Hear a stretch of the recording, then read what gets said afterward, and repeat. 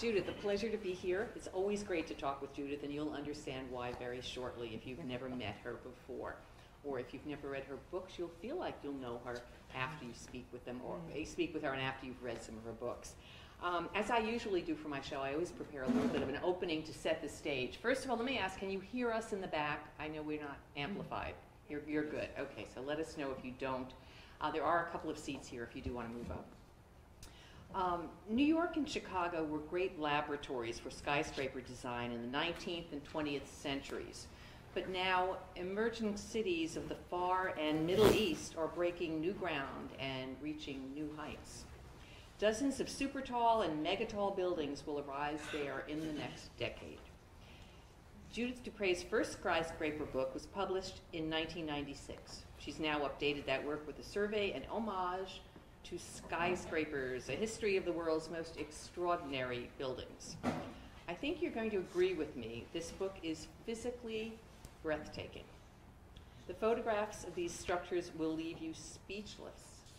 But the triumph here is not only that Judith captures the monumental scale of the new supertalls, not only does she discuss construction details, not only does she include historical context, profiles of the building's architects, and honest discussion of the challenges and the solutions faced to create these supertalls in some of the Earth's most challenging environments.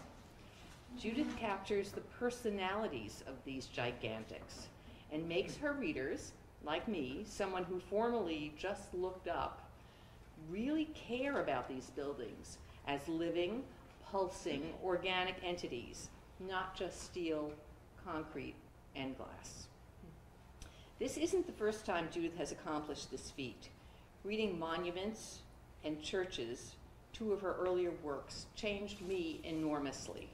I never pass a monument now without thinking about the constituent group that formed to champion that statue or arch. I never pass a church without softening my heart for the many who seek and achieve solace there, even though it may not be my house of worship. Judith is now immersed in her latest project, writing the biography of One World Trade Center.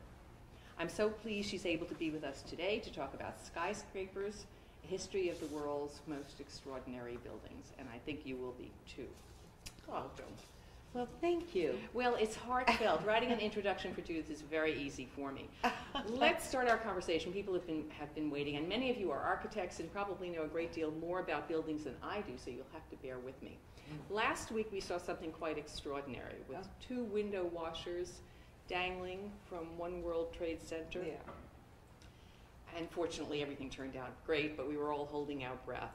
But the question that many people, including myself, asked, but many people were asking the same thing, is why are we using window washers? Aren't there robots that could clean those windows?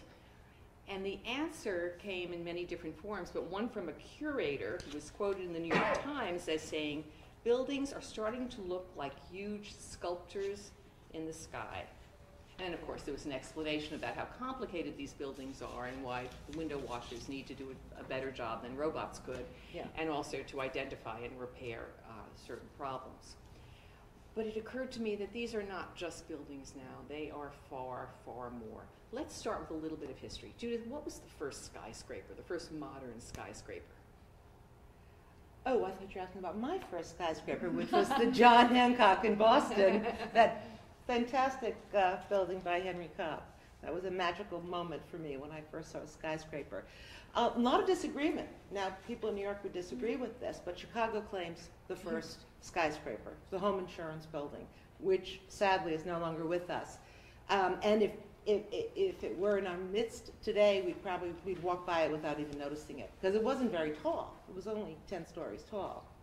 But what made it the first skyscraper is that it was built around a steel cage. And that was the enabling technology that allowed buildings to go up. So we'll give that one to Chicago. Okay, Chicago started the world there. But wasn't it also the creation of an elevator that enabled buildings to go higher and higher? Well, lots of forces came together. You know, Elijah Otis was smart enough to realize, or people get very grumpy after 6 flights up. Does anyone live in a walk-up? I was on a 6th floor walk up at one point here. People get grumpy. They don't like to climb more than 6 flights of stairs. So Otis's fortunes rose along with the building. But there was a lot of other things happening, and more profoundly, people were moving into cities. You know, we were going from an agrarian at the end of the 19th century. We're going into an agrarian. We're leaving an agrarian economy and going into a white-collar economy. So people were coming to cities, and they needed to be placed somewhere, and they needed light. I mean, they need light. You need light to do paperwork. If this is something that's of interest to you, Daniel Bluestone's book on Chicago is tells that story in a magnificent way. And it's interesting to think about what was happening here in the 19th century and compare it to what's happening at this very moment in China, where we have this same rush of people.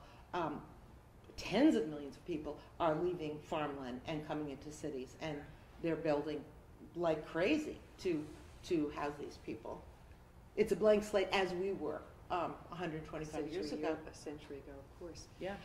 What was people's reaction to the higher buildings? I mean, we laugh now at a 6-story building or a 10-story building being called a skyscraper, right? Right. But height is relative. It's relative. But also, if you're coming from an agrarian situation and then you encounter a 10 or 12-story building, that had to be enormously daunting. Yeah. Did people embrace this wholeheartedly? Were they willing to work in buildings like this? Well, they were willing to work in the buildings because it was work, for starters. People needed the jobs. There are some wonderful images of the Metropolitan Life Insurance Building when it went up. People were afraid it was going to fall down, and so the newspapers very helpfully would include diagrams of exactly how it was going to fall. So this kind of fed, you know, they were awe-inspiring structures. They were huge. Well, now buildings are truly huge. Yes. I mean, we're talking about a mile-high building. Yes. Does the media still foment fear that they might topple, or? Well, I think we can tell by last week with the window washers. They were no bigger than ants on the facade of the building, and everyone was holding their breath. I personally was yelling at my television, saying, "Do not, do not fall." Now, in fact, there were 4 cables holding that scaffolding up. And what was funny was the day after this, I had drinks with Pat Foy, who's the head of the Port Authority, and he said what you couldn't see in those photographs was that, you know, we had the FDNY inside ready to saw that glass out and suck them in, but also on another scaffolding ready to come down was the police department, EMR, Port Authority folks. You know, it was like, there will be heroes today. And so, anyway, luckily they were saved. No martyrs, fortunately. Thank God. Yes. It was interesting because people suddenly, there was this, you know, everyone has watched this building go up.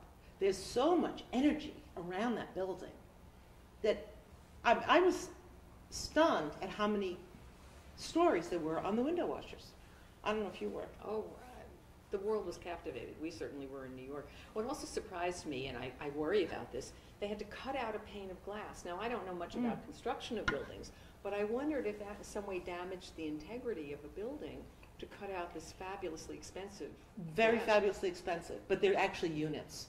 And they're actually, the units are 13.5 feet high, and forgive me, I could be a real geek when it comes to numbers, but they actually are individual units. So it's possible, yes, they lost a very expensive unit, but it can be taken out and replaced. And without damaging the integrity of the building No, at all. not at all. Amazing. Yeah. Just amazing. People learned a lot about glass that day. Well, I think glass is actually a fabulously interesting topic, and it's a whole nother subject, but if Yeah. you've been to Corning, you'll see some of the things that they are doing these days, and you're going to find wraparound glass and floating glass, a lot of very interesting things that are enabling more and more of these kinds of buildings to happen. What would you say is the world's tallest building now? Oh, Burj Khalifa. And In yours? Dubai. Burj Khalifa in Dubai. And how Formerly tall the is it? Burj Dubai, but then they got bailed out by the Sheikh Khalifa, so now it's the Burj Khalifa, and it's the tallest, but it is ready to cede its title. You know, when I was writing the 2008 update to the book, Adrian Smith, formerly of SOM, Adrian Smith was the lead designer on the Burj Khalifa, and then he left to start his own firm. And I asked him, what's it like to design the world's tallest? Because you know someone is going to be nipping at your heels in just, in a matter of moments. And he said, we know for sure we have 5 years, because that's the amount of time it is going to take to build the foundations and bring a building of that size up. But now he's designing the Kingdom Tower in Jeddah, and that's going to be the first building to break the mythic 1,000-meter mark. Now, so there'll be a new tallest soon enough. Just a small group of architects who are applying for the jobs of designing the tallest, the very tallest? Or is that something that every architect aspires to? I think everyone aspires to it, but it is a very, I would say, an elite group of firms that design the very tallest, with Skidmore, Owings & Merrill being out front with at least a dozen of the world's tallest. They are very, very complex undertakings, and they require not just structural know-how, but you really need to know ground conditions, and you need to know building codes. There's all kinds of things that go into it. But what is interesting, one thing you can say about skyscraper designers and engineers is they are by and large Americans. The skyscraper is the only American architectural export we've ever had. Are we training? That's our claim to fame. Are we training architects in other parts of the world here? We're building them in the Far East. Right, and in China. And in China. So are we training their architects to do the same, or are they just relying on American or Western I think the architects? Americans are taking the lead, but then there's plenty of local talent. Is there resistance at all in the Far East to these huge structures that are so dramatic in the landscape that exists? I couldn't give you specific examples, but I will say people are, certainly in China, are flooding cities. And so the skyscraper is, it's really a means of land development is what it is. There's good old Burj.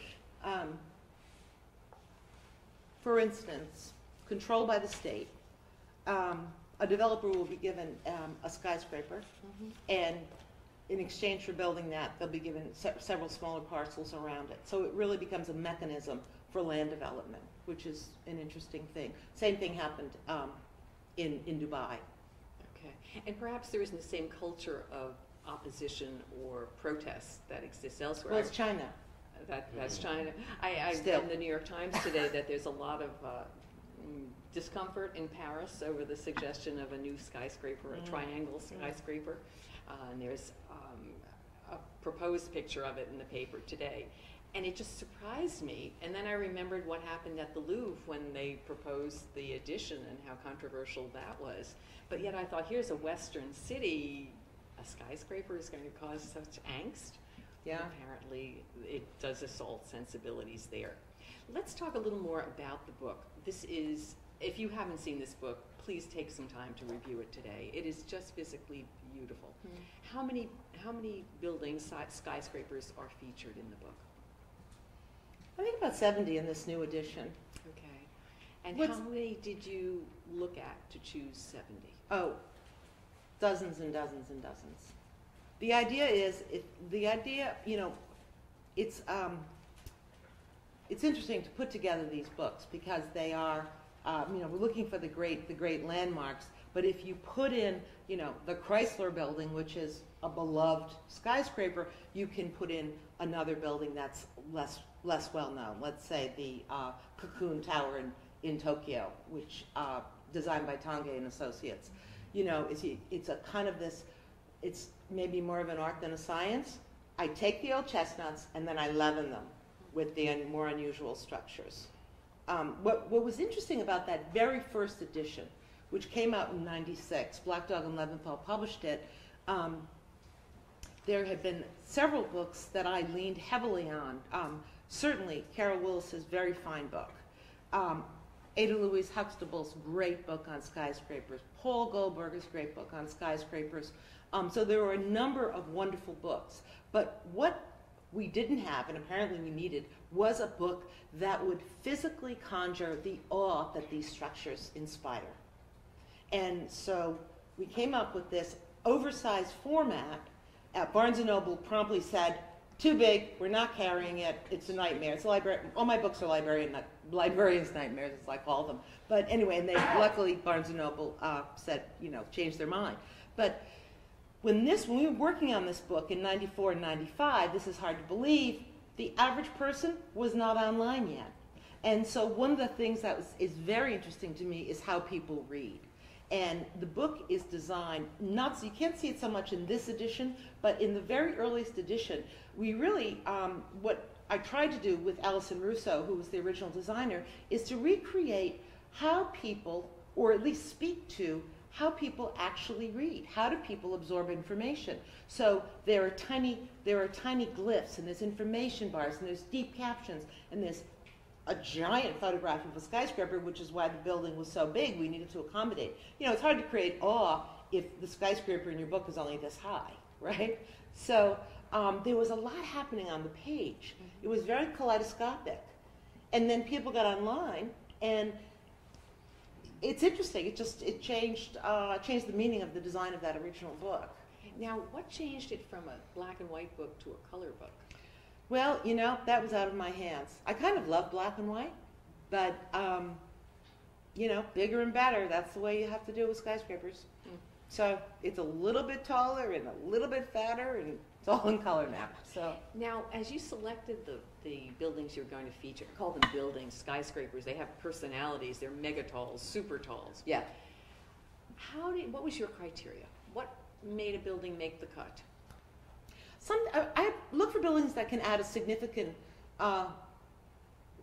voice to the overall conversation.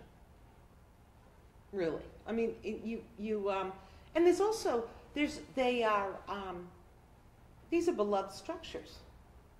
I'm sure most of you could go through the book and could identify at least half, if not more. The Cupcake Tower. The Shard, the cheese graters. I have to say I'm a little fascinated by the cheese graters. Ever know that story, that London? Well, it's a London skyscraper that, it's unfortunately been positioned in such a way that sunlight hitting it, basically tasing people on the ground. I mean, it's also happening here at the Nasher Museum. There's a bad skyscraper down there that's, frying everyone in its path. But, so you have to think about many things when you're building. But yeah. But there were a lot of amazing achievements in building that cheese grater. I know it's caused some difficulty. But wasn't there, I think there were two brothers who developed a system for laying a floor, a prefabricated floor. And they had to do it rapidly. And, you architects will know better than I how this is achieved, but you certainly read the book and it'll explain it to you. But a floor a week, were under a tremendous time pressure. Yes. And it had to be done, the concrete had to be poured, and it had to be done so rapidly, and they achieved something remarkable. Now, I don't remember if it was the cheese grater or the gherkin. You'll tell me. There was another building that was that has two skins, two glass skins. Well, that's becoming even more. The gherkin, 30 St. Mary Axe, which is a Norman Foster building. Foster's known for these just very forward-thinking, wonderfully structured, socially oriented skyscrapers, but that double skin, you're seeing that more and more. Oh, look, here he is right now. Hello there, Norman.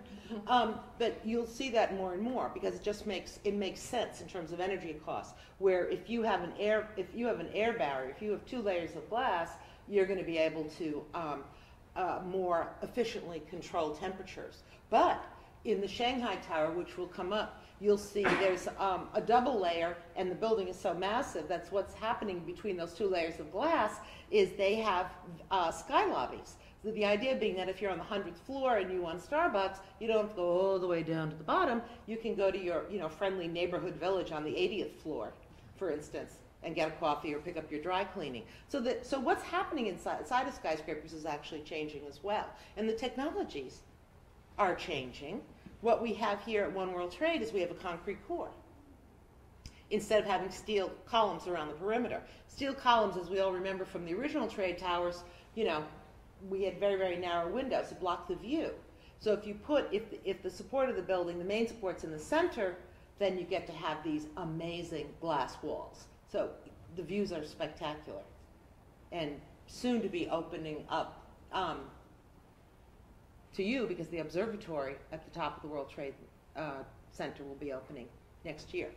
Now, I know one of the other issues with the first World Trade Center was the sway. Mm. And many people were very much discomforted by that. Right. How have engineers refocused their energy to diminish the sway? Well, like everything, wind tunnel testing is getting more and more sophisticated. The concrete core actually stiffens the building.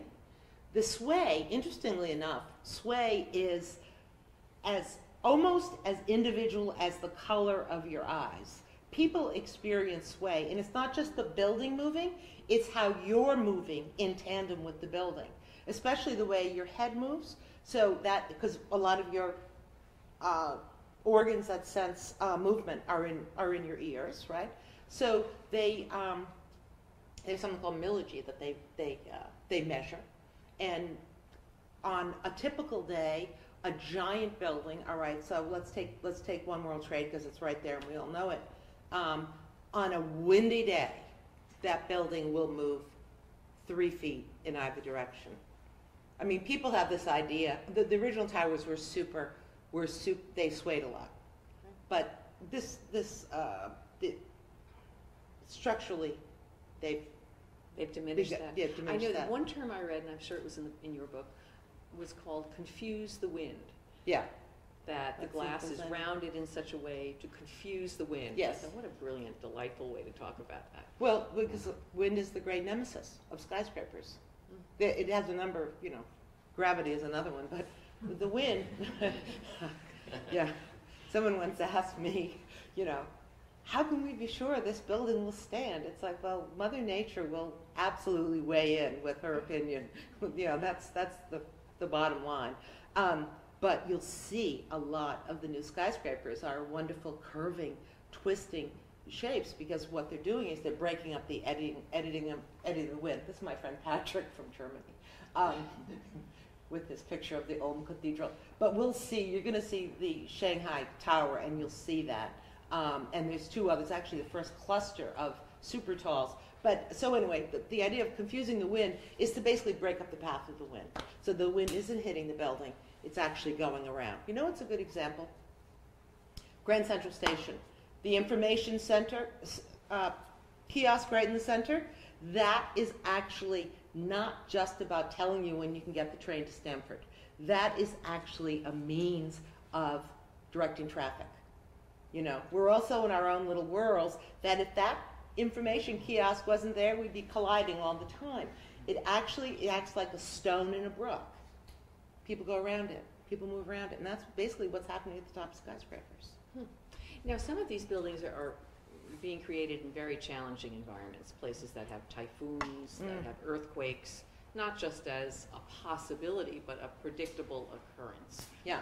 What kinds of engineering feats have to be achieved to build a building of this size in those kinds of environments? Well, I mean, all of the building has to be founded in such a way. It's interesting. It has to be firm but flexible, just as we all wish we all could be, right? I mean, it has to be. It's planted. These are planted down in the ground. I mean, they are absolutely planted, which gives stability. But then it's also designed in a way that it can take the shocks. Now, I can't give you some of the more arcane details of engineering, but I do know that this, designing for seismic conditions, for instance, is specialized.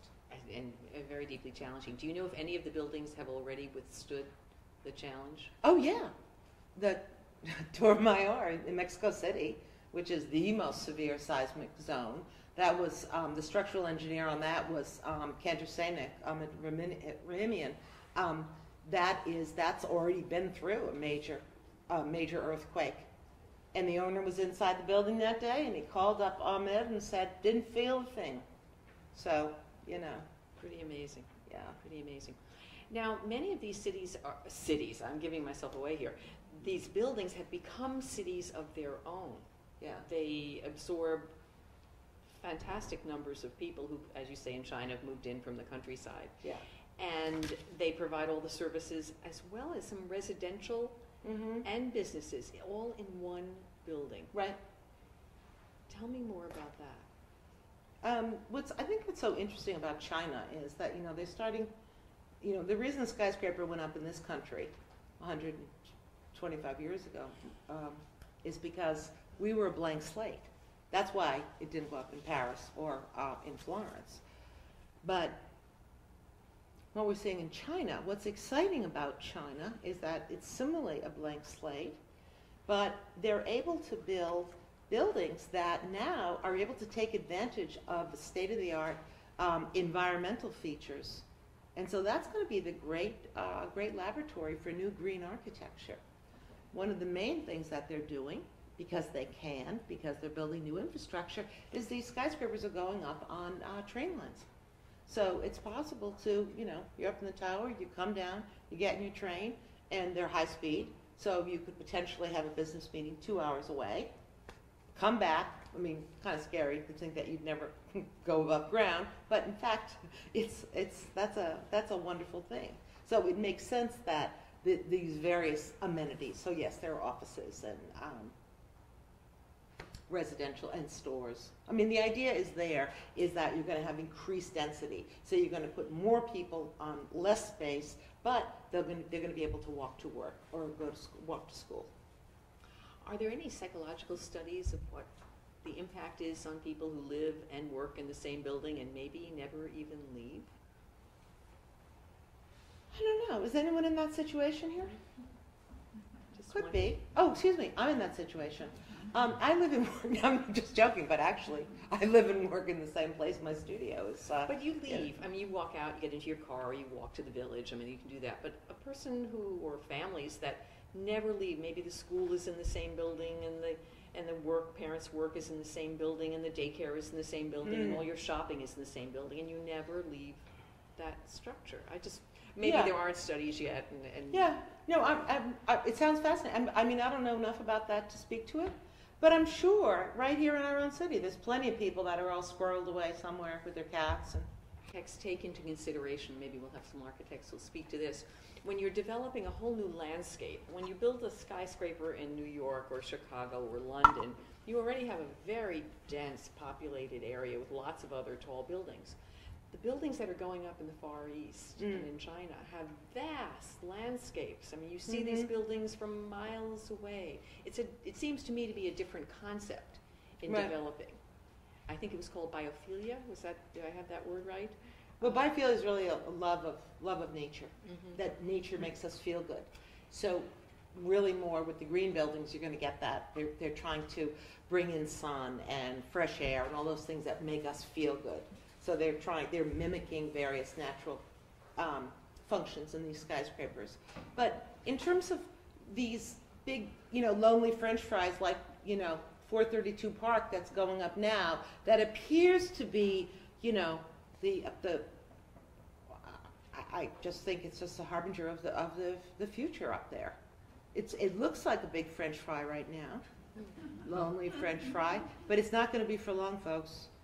It's like, I look at that building and I think, wow, that is reminds me of the ancient Romans who would go, once they conquered a place, they'd put an obelisk down to let everybody know, far and wide, that this is ours. This is our, well, it'll fill in. It'll fill in. It'll be a different experience. Yeah. Now, and the same with China. China is scheduled to spend something outrageous, like $6 trillion in the next 10 years on building, on infrastructure and towers.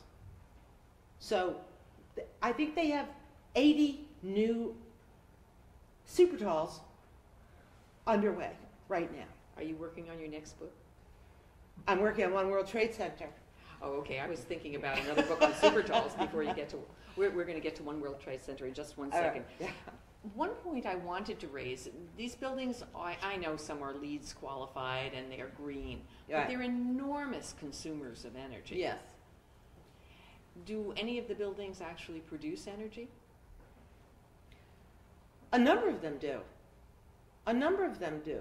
What's exciting about, really, truly exciting and hopeful about new skyscraper design is that the technology, first of all, there is, engineers and architects often occupy very distant camps, with the architects getting all the glory and the engineers, crunching all the numbers. But now they're coming together because these buildings are so magnificently complicated that there is a real acknowledgement and a true collaboration that is being acknowledged. Let's put it that way. They are exploiting every possible aspect of great height. So you can use the wind. You can gather sun down because they are planted so deeply in the ground. You can gather geothermal energy. Elevators, they suck up energy going up.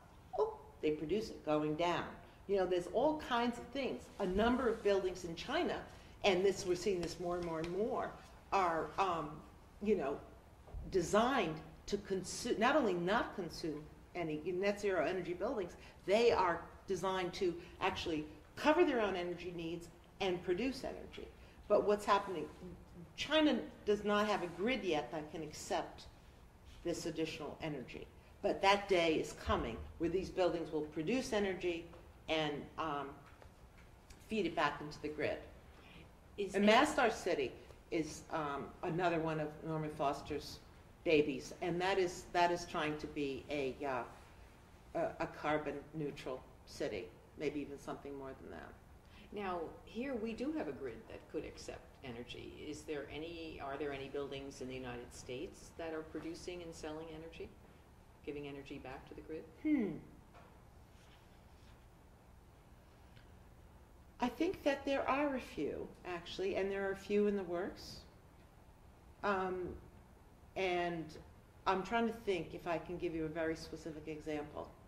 Maybe not, but I think there's some that are coming. Might be a criteria we want to explore for permitting new buildings. What's going to happen? Skyscrapers aren't actually, oh yeah.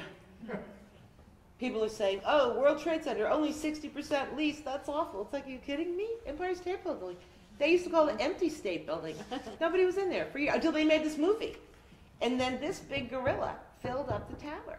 So anyway, it is always more economical to build shorter. But that is changing. We're reaching a tipping point, in terms of creating density, in terms of allowing people to walk to work or walk to school. And in places like China, where it's not a matter of just creating identity, it's a matter of housing people, tens of millions. Different issues. Yes. Before we open up the floor to questions, yes. I really want to talk about One World Trade Center. Okay. As I said, you are the official biographer, and you've been working on this book now for about a year? Yeah, well, a little longer than that, but yes. Okay. My whole life. It feels like your whole life. Yeah. Now, I know that you're coming down the home stretch. Yeah. What have you learned in researching this book that you didn't know before that surprised you? Oh, it's been stunning on every level, I have to say. There's so many remarkable skyscrapers going up around the world, but honestly, folks, you don't have to go to China or the Middle East to see a great skyscraper. You can actually see a state-of-the-art, cutting-edge skyscraper right a few blocks up the street at World Trade Center. It is absolutely the state-of-the-art skyscraper that exists right now. And what's interesting is it's all very well behaved and it's glass skin, right? What is important about that building is you cannot see. It is setting the standard for safety and security in skyscrapers around the world. And what's so amazing is when they started designing that building, they basically dragged the New York City building code into the 21st century. And they were designing a building for which there were no codes. They were creating codes, and they actually changed the building code. So a lot of the security measures, the safety measures, the way it's been constructed, it just has changed so many things. Give us an example of one or two dramatic changes in the way this building is constructed. Well, first of all, the concrete core. Usually there would be in New York City, there are a lot of union rules that govern how a building can be built. So you'd have a steel frame building. The original trade towers were steel frame. Now we have a concrete core that allows the spectacular views, as I said. Another tragic understanding from 9/11 was that there wasn't sufficient egress.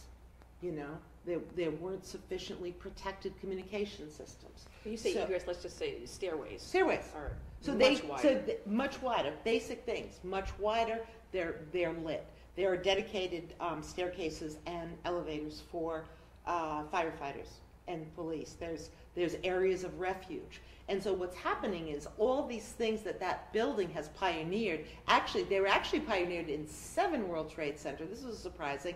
I did not realize that 7 World Trade Center actually is the prototype for 1 World Trade. So they worked out so many issues at 7 and then made The new 7. The new 7, yes, also by SOM. All those new ways of thinking and new ways of getting people in and out of a building safely, those are already being exploited and abroad, changing skyscrapers all over the world. Now, And it kills me because, it's really easy to criticize the design of 1 World Trade. And I think when I hear this, I think you don't know what you're talking about. well, what kinds of We should all be wearing 1 World Trade t-shirts saying, What I we know don't what's have- inside. But why? What kinds of criticism do you hear? Things about the size of it. The only thing I've heard in opposition is the magnitude, that it's enormous. But It's enormous. Okay. But it had to be enormous.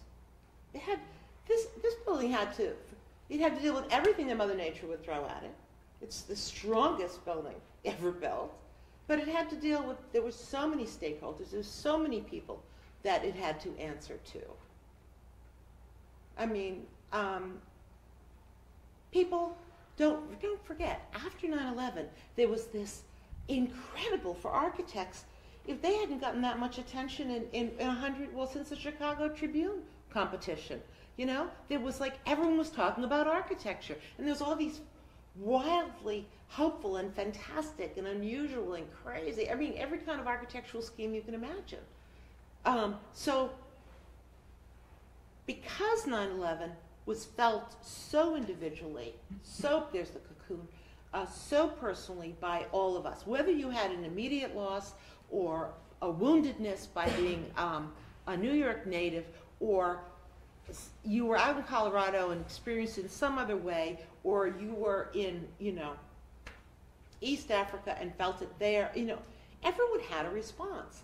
Because I wonder why people are very free to offer an opinion about that building and come to find out, they've never actually been, downtown. So I think my only thought is that people took 9/11 so personally that they also feel able to comment on this building. There was this building that is a replacement. Now, 1 World Trade Center is just one of many buildings in that Right. complex. How many buildings are there? Well, there are 9 major structures. Are they all complete now, or? No. Unless you've heard something I haven't No. heard. But they're opening, It was a very, very big deal to get the memorial opened in time for the 10th anniversary. But you have the museum, you have 2, 3, and 4, World Trade Center. Larry Silverstein is developing those. Then you have Snow-Edda's Pavilion, you have Liberty Park, you have Calatrava's Transit Hub, and then you have this little illuminated Greek Orthodox church. Buckle your seatbelts, folks. Wait till that church opens right on the corner of the World Trade Center site. There's going to be some fireworks there. But what is so amazing about that site, even though we have these separate structures, and there's been lots of contention and lots of talk and lots of politics, and we all know all that, underneath it is a virtual Rubik's Cube. Every one of those buildings is dependent on every other building. They share foundations, they share mechanical systems. It is extraordinary. So however people are playing, nicely or not, above ground, below ground, They're absolutely depend on each other. And I think it's such a wonderful metaphor for that side. Now, before the building even opened, we suffered a tremendous challenge, Hurricane Sandy, Right. Superstorm Sandy. Right. What happened to the then still being in the works Trade Center then? How much damage did it suffer? No, it didn't suffer a lot of structural damage. There was the water, it was water damage. The museum was full of water, but it structurally, no. Did it change any of the plans or any of No. the projects that hadn't No. been completed? No. They felt it would withstand another challenge of that. Yeah, that was not magnitude. the issue. Obviously, it was a terrible cleanup, but it wasn't, Okay. structurally, it wasn't an issue. Okay. Well, I'm sure that our audience has some questions for you, Judith. Are you ready Thank to you take so them on? much. Oh, You're yeah. welcome. It's always a pleasure I love to all talk. these people. Okay. Who has a question? I'll take the gentleman in the second row first and then. Thank you so much. From an economical standpoint, Mm. how tall is too tall? I'm talking about building affordable apartments, not like the one super slender tower in Park Avenue, but for instance, for countries like China, Mexico, where you need to bring higher densities to cities. Right. But if you build too big, you need to pump the water all the way up and elevators Right. and all that. So how tall is too tall from the economical standpoint? And another question related to this is talking about modular construction or prefab. There is a new building in Brooklyn that is going to be 34, something like that, stories high. It's going to be prefab. Right. Is that possible to build a skyscraper in a factory? Not like they are doing in Brooklyn? Yes, I think it is. I mean, obviously, it has to be structurally sound, but it would make sense to create modular units that could be then placed together. When we started talking about the windows, for instance, those are all modular units that are part of a larger system. The steel structure is all modular; it's all part of the system. As far as what's too tall, a building you can't fill is too tall. It's more economical to build 10-story buildings, at least short term, and it's all relative too, right? If you have a severe housing crisis, then you're going to want to go taller. The market needs to be able to bear and absorb additional space. So it really depends. As to the question of the prefab, I think if you look at the construction of the cheese grater, I think that was largely prefab. That's the cheese grater in London. And actually, there's a very good PBS special that featured that, and you could find that. And I think it'll demonstrate some of the techniques that were used there. And the floors were just part of it. Mm. Yes. One might mention the China Broad Group in terms of prefabrication in Changsha in Right. China, because there is a company that is building in concrete units and has built many multiple 30-story buildings. And they make the point that they can build a 30-story building in one day, and if you go to their website, you'll see them do it. It's quite amazing. And they claim that they'll build the Sky City. They'll never build it. It'll be Right. 220 stories tall. They say it's been received in the media as a credible idea. Right. It's not. I mean, I'm staking my professional reputation on this. Because the interior of the building, it claims to be a city within a city, and they say they'll build it fast, but fast isn't really the point. The problem is it's a 220-story building with 10 million square feet of floor space inside. Mm. And there is no building in the world that's more than 4 million square feet. Mm. So when you say the economics of the construction of prefabrication has really to do with the return on investment, the payback. And an interior space of 10 million feet can't be well lighted. It has many practical problems. It has, in terms of verticality, the elevator problems. But the main problem it has is too much space on the market at one time. Mm-hmm. Right? It will never be built, even though it's possible, probably, to build it. Yeah. Yes, go ahead. Well, yeah, for a century, the world's tallest buildings had all been office buildings, but in the last, since the John Hancock building, they've become mixed use, and the super talls would have to become mixed use and self-sustaining because you talk about the Rubik's Cube, but even greater than that, the demand on infrastructure, the water supply, sewage, and you were talking about the transit hubs, transportation. The journey to work studies that are done to gauge a building's impact on the local infrastructure is mitigated tremendously by how many services and daycare, schools, what you have contained within the structure. I think, and you've probably seen this, that is probably more the trend in the super talls. I mean, you could not have... It's also a structural issue. Yeah. Because as an office space, you need a big open space, presumably. Right. And smaller, but with the smaller Burj floor plate Khalifa, for instance, the apartments are actually, it's a honeycomb structure that keeps that building on. But also, when your elevator ride approaches your, commute to work, right. In terms of length, I mean, you can only move people. The World Trade Center elevators worked, the original ones, 1,600 feet per minute. Right. Again, when you're dealing with a kilometer right. In height, or even half a kilometer in right.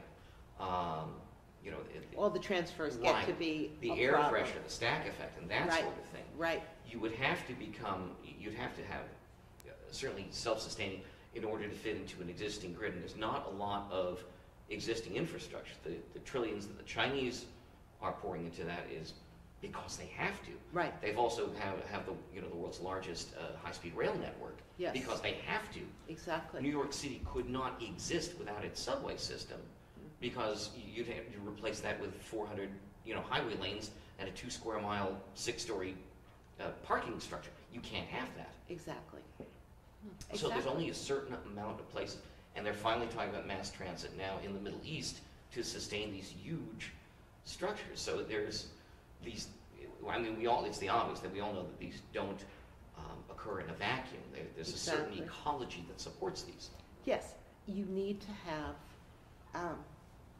the infrastructure that can support the numbers of people that will live in these buildings. So Dubai, for instance, is started to grow like a more, after frenetic activity, started to grow like a more normal kind of a city, but they are putting their money into a light rail system, into expanded highways, because they need, and they're expanding their economies, because it has to be about something more than oil.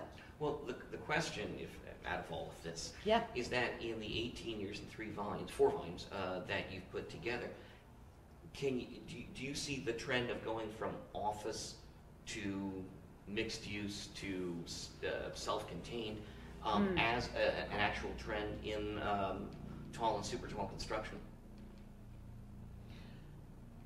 I'm seeing more a trend. The trends that are interesting to me and are very obvious to me are the structural changes that are happening, and the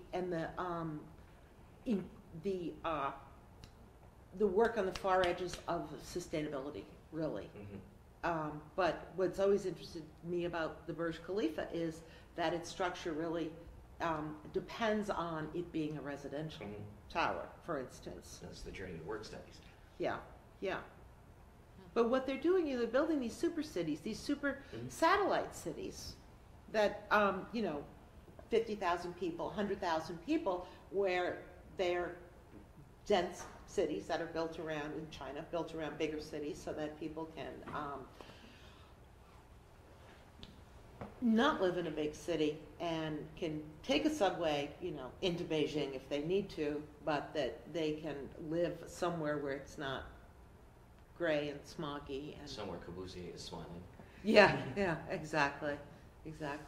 I have a question. Are the elevators now tall enough to take one elevator to the top? Or must people still Not take quite. Almost two. Still one. elevators? I think it goes 500 meters, and then there's a transfer. For those of us who are old enough to remember what it was like to work in the first World Trade Center, I remember those days. And one of the surprises was how frustrating it was to work there, and it would take 20 minutes to a half hour either to emerge or to get up to your office. which created a huge problem for people who needed to do errands and things at lunchtime, as many of us have to do. And because it would take your whole lunch hour to get in and out of the building.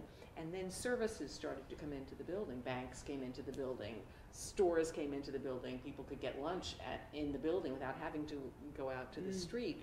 And I wonder if, we do a little retrospective and look back as that as a learning experience upon which all of the newer buildings are being built, knowing that you've got to provide services, whether they're residential, but that's sort of the next outgrowth of it.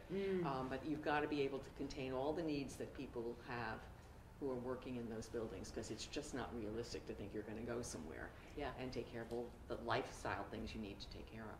Yeah. Besides working. Yes, sir. Alice, you were just describing how a social lesson was learned from the World Trade Center.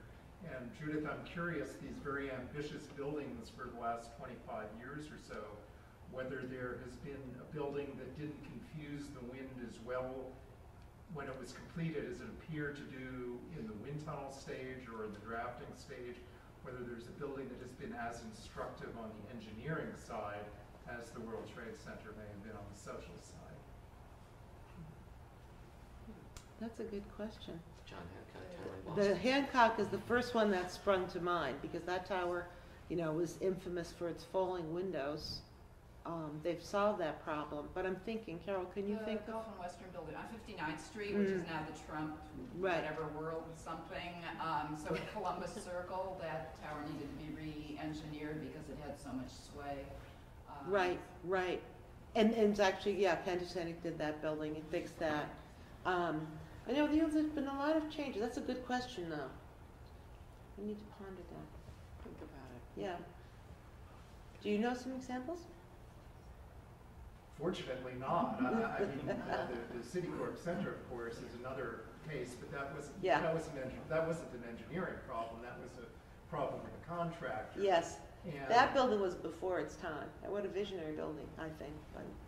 But it's good to know that, as more becomes available to architects and engineers in terms of pushing that envelope, that one building hasn't been instructed, fortunately. And I just think of My layperson's understanding is that prior to the age of skyscrapers, the limitation on building high was the use of masonry walls, which could be made thick enough to support a building beyond a certain height. So with the advent of steel frame, you could build higher. So I'm curious about the concrete core in One World Trade. It can't be the only element of support in the building, right? It's got to be some kind of lattice of steel structure within. Yes, there's like outrigging structures that hold it up. It's not the concrete core is it's not like a Romanesque, church. It's thick, but it's thick for security reasons. Well, it's not. It has steel rebar in it as well. Right. It's a reinforced concrete by substantial steel rods that in which the concrete is poured, so that the tensile forces of steel can marry the compressive forces that that concrete bears. So it's a perfect combination. Yeah. But your point is exactly right. What happened was walls kept on getting thicker and thicker and thicker and thicker. And so, which is why we had those flying buttresses way back in the day. So skyscrapers are fascinating in that they really are, show us where we are with building technology, because they're so extreme that they really are cutting edge. Really quite fascinating. They're fascinating markers, really, of social issues and finances and who's got the power. It's just interesting. When do you expect your book to be published, Judith, on One World Trade? Oh, next year, Little Brown. And I'm so excited about it because it's going to be fun to teach people and tell people and share with people all the things I've learned on this journey. Yeah. There'll be more about the construction of the building, so you want to make sure you look for it. Yeah. Okay. Anybody else? Do you have any idea as to why that French fry building, which can currently be seen from everywhere, is so plain? Well, I actually think the design is kind of intriguing. That was It's- quite nice. Well, it has this minimalist grid design, right? It's like this perfect 10 by 10 grid that goes up and up and up. And I think it's actually genius, the design. Because what does the design tell you? It doesn't have the classic articulation, right? You know, the base, the body, you know, the cap. It has this promise of endless growth. It's like Jack and the Beanstalk, where it's all one fabric, and it looks like it could go up and up and up. I actually kind of love it for that reason, but it'll have company soon. Judith, do you know, is there a preference when people rent space in these buildings? Do people prefer to be on the higher floors first? Do they fill up from the top down? Well, I think so. I think there's a lot of bragging rights. You know, if you have the 95 million hanging around, you can buy a penthouse. I mean, if you're going to be in a tall building, you want to be in the tallest. And a lot of them are pied-à-terres. Mm-hmm. A lot of them are what, you know, for investment or for, you know, just as the pied-à-terre for, you know, OPEC or what have you. Yeah. Right, you want to be at the very highest point, right? But you look at the pricing structure, and that tells you Yeah. how The higher. it's But- not when these things get rented; it's what they rent for or sell for, rather. But even in the buildings that are largely commercial for office space, is there still the preference to be on the top floors as opposed to the? Post 9/11, there was debates on both sides of that. You know, you couldn't insure it; people wouldn't want to work there, and then there were the others who said, "Damn straight, I'd go to the top." I mean, there's a litany on that. People have very short memories. You know, I mean, Well, this there is- was a pause after 9/11, and then, you know, there was another pause in 2008 when, you know, everything went bust. But, you know, people are building again. People are building tall again. But it goes back to the question about the social use of a building. There's still 25 million Americans who refuse to fly. When Right. You have a better chance of getting killed on the drive to the airport. Right. But again, you know, who will? You know, a corporation has to decide. You know, some of their workers may not choose to work on a high floor, just as they may lose workers if they relocate to another city. Right. Right. So there's just myriad factors. You know, every single person that I interviewed for my new book on One World Trade, I asked them, do you feel the building is a target? And every one of them, whether it was an iron worker or the head of the Port Authority, said, yes. But the fact is, there's another truth. You're vulnerable wherever you are. You're vulnerable when you walk outside. You're vulnerable inside your house. You know, you could slip on a toy truck. You know, there is a decision has to be made, and a lot of us will risk that is taken. There's a reasonable risk every time you leave the house. We were the nuclear target for the entire Cold War, and now for the war on terrorism, we've always been that magnet for, you know, the James Bond-esque threat. I was going to blow up New York and one of those things. Exactly. You know, yeah, I'm actually flashing back. When I was a little girl, my father, who was a scientist and is nutty as a fruitcake but very brilliant, decides that he is going to build a fallout shelter in our backyard. And suddenly we had no backyard, but we had this grand enterprise going on that went down like 3 floors. So I'm wondering, it's just funny, I'm thinking, you know, how did I get so interested in skyscrapers? It might have been that, because I was a little kid, and then suddenly we had no backyard. We had like a space as big as this room going all the way down. But the Trade Center was targeted. You were talking about the people who had never been downtown were somehow stakeholders in it. Yeah. New Yorkers, we oriented ourselves. Get out of the subway, Trade Center, south. Right. There was an article just March 31st, 2001 in the New York Times that said New Yorkers are finally getting used to the Trade Center. You know, it just finally grew on us. But its international symbol to the immigrants, the way, you know, it replaced the Statue of Liberty, is why it was targeted.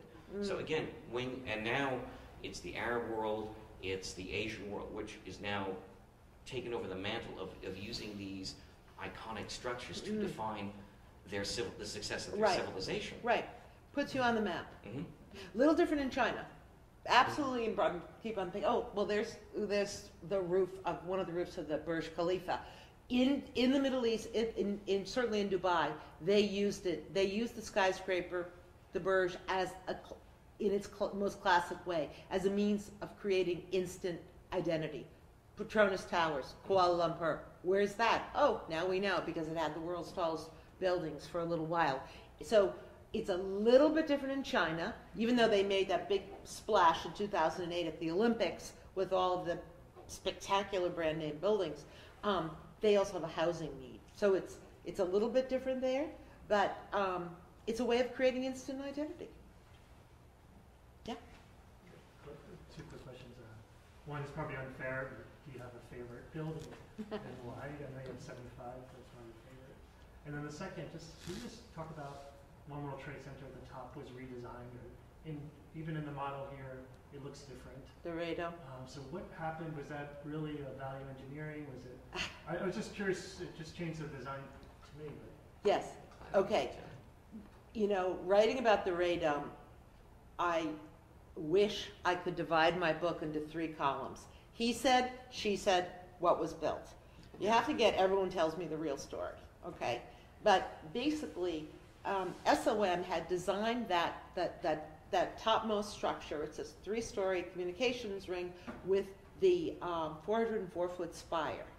All right, that was to be enclosed in a fiberglass and steel structure known as a radome. You can actually see the model of it. Is it right here? Yeah. Wait, where is it, Carol? I didn't. It's in the case on the. Oh, in the way back. Yeah, Okay. the top, So the that spire has a very the communications ring, which is that 3-level structure, and the spire has a very practical use. You know, just as the Empire State Building, just as the original trade towers had broadcast equipment on top, that was basically designed to support that broadcasting equipment. Once the Durst organization came on board, they said, you know, wait a minute, some of these things aren't that practical. That if there is a radome structure enclosing this, maintenance workers, people making periodic, you know, inspections of the structure aren't going to be able to easily get in to this radome structure. And that is why that radome was taken off. Now, it would have been, oh, that's too bad in terms of SOM's efforts, which were extraordinary. I mean, that was to be the masterpiece of that tower. But there was no way to maintain that. There was no way to maintain that structure. At least that is the, I would say that is the official story. There are radomes on tops of all kinds of skyscrapers. There's a radome on top of the Wills Tower, the former Sears Tower, but Carol managed to get it named after herself. I don't know how you did that. But there's radomes on top of that. Radomes are actually pretty common. But, so what happened was, does everyone know that the George Washington Bridge was supposed to be covered? That was supposed to be faced in pink granite. And, you know, Othma Aman, who was the structural engineer, had hired Cass Gilbert to create this fabulous pink, looking a lot like the Brooklyn Bridge facade. And so that steel structure was overbuilt in order to hold the weight of that stone. Then the Port Authority said, too expensive. It was going to cost $2 million, which seems like coffee money at this point, right? Port Authority, even the Depression, right? Port Authority says, nope, too expensive. We're going to, at some point, maybe we'll put that facade on. And now, of course, everyone looks at the George Washington Bridge as, you know, this great modernist statement. And, you know, Corbu was saying architecture seems to laugh here. So you could look at the exposed spire in that way. You could also say, I know the structural engineers would have designed it differently if they knew it was going to be uncovered. And all of this was a very big issue that was finally solved last year at this time when the Council on Tall Buildings and Urban Habitat, what the issue was, they were afraid that if this was going to be just a mere antenna and not a spire, not an integral part of the building, it wouldn't count towards its overall height. And so we would not only not have the tallest building in the nation, we'd have the 3rd tallest. We'd be actually behind Trump Tower in Chicago. But that was, they decided, for lots of reasons, decided last November that that antenna would count. Now, I actually kind of like it. I like that we can, there's so much that's remarkable about that structure that we can't see, that I kind of love being able to see at least a little bit of it on the top. Okay, one more question. All right. You didn't answer about your favorite building. You know what? This is going to, my favorite, I have to say, is Citicorp building. I have always loved it. I have always loved it. I love what it stands for. I loved what it tried to do that it can't do. I love that the church at the base said, we're not leaving, so they built over it. I mean, it's just really, you know, I've always loved that building. But there's a lot, I like a lot of them. Judith always Chrysler. surprises me. I like the Chrysler. You know, who doesn't love the Chrysler? I mean, you know, they're all good. About the Citicorp building, Yeah. the damper at the top of it, how did that technology catch on for other Yes. tall buildings? Yes, most certainly did. But I think, maybe Carol, you know this, that slanted top, that was going to be solar panels, I believe, right? Wasn't that going to be an energy collector originally? I think that's how Stubbins envisioned that. Yes. It could be fitted that way. But yeah, that was It was designed to anticipate the technology. yes. Well, Yeah, it was a no, visionary. I guess I don't mean that. I'm talking about the. You're talking about the true mass damper. Yeah. Yes. That was absolutely cutting edge technology. But how much did that catch on? Oh, it definitely did. Okay. Oh, absolutely did. Taipei 101 I know, I was gonna say. Even. Taipei 101, which was the world's tallest for a while, You're right. at the beginning of the 21st century, has a big gold ball, which is a tuned mass damper, and you can go up to the observation deck in order to watch it. Yeah. There's a picture of it in the book. If you want to see it afterwards, I'll show it to you. It's kind of like the great eye at the top there of the building. Okay. Anyway. All right, on that note, I'm going to thank you so much. Thank Judith. you. It's Oh, always thank a you. pleasure. As you can see, a mega tall in terms of books. It's also a mega seller in terms of total number of copies. Last time I read the press release was like over 150,000 or something like that worldwide. Oh, do you know what the number is? that's History. That's history. That's right. I mean, it's more than this. It's a lot more than Oh that yeah, now. well, you know, people love it.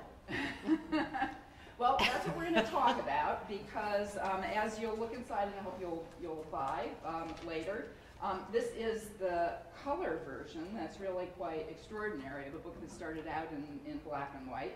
And each building gets its own featured page with exceptional photography and a type précis that also includes things that are unusual in a lot of books that aren't professional books about architecture, things like sections and plans.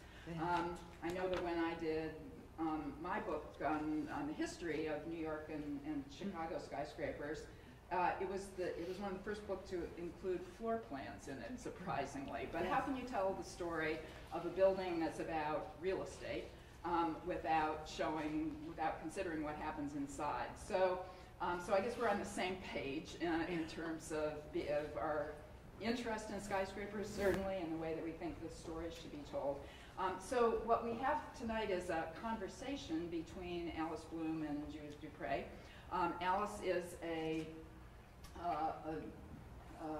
cable show broadcaster of a program which is called A Town and a Village Too, cable broadcast, which is broadcast widely in the metropolitan area. She both produces it and is the host on a whole range of topics from arts and culture to politics and planning. And because they are friends and they've had conversations about the book and about I guess, life in cities, that it seemed like, and by Judith's request, a conversation that would talk about motive and research and all of that has been planned. So I'm very eager to see what will unfold. And so here's Judith and Alice to discuss. Thank you. Thank you. Thank you.